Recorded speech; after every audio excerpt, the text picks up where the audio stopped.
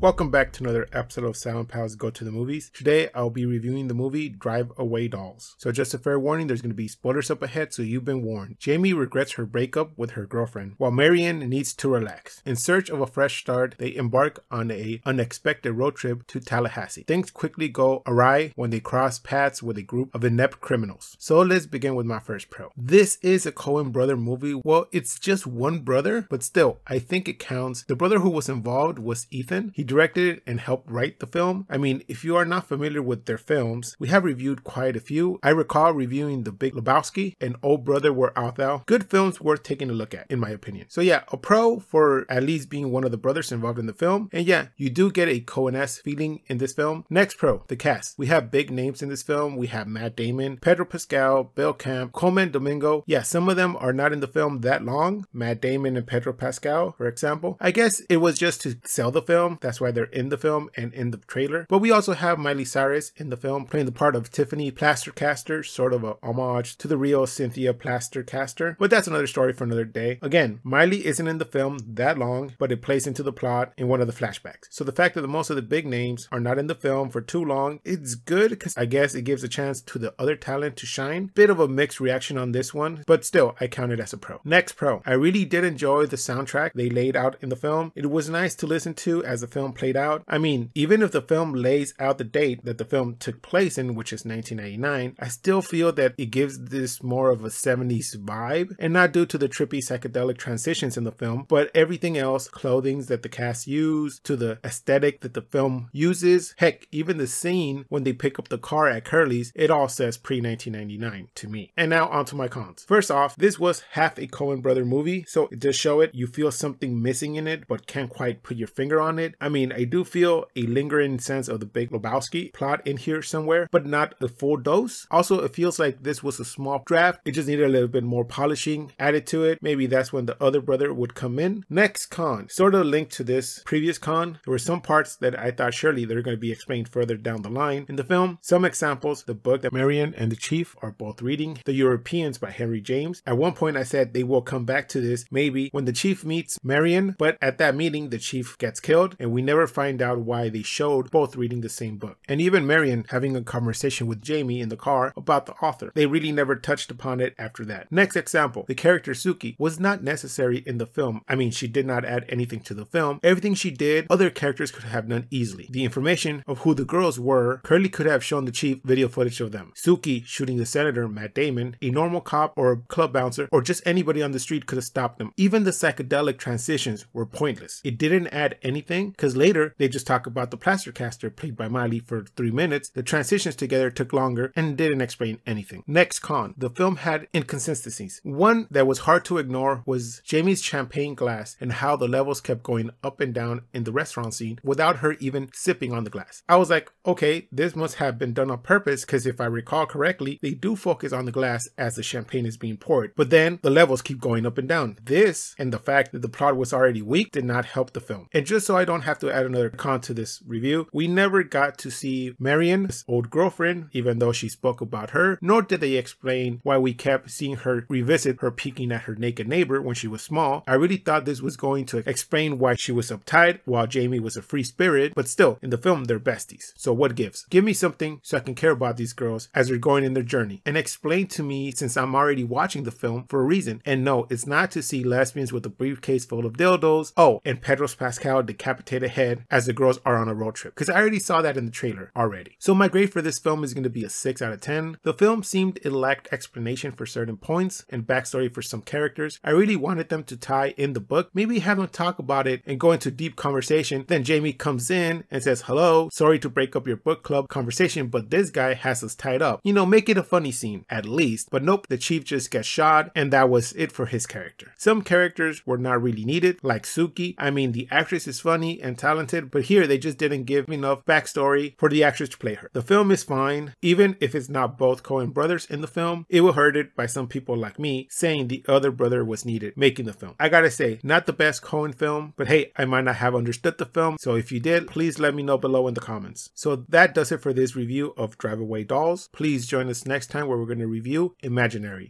Every culture has entities that tether to the young. We call them imaginary friends. Please like, comment, and subscribe. You can find our social media links below, and like always, keep watching movies.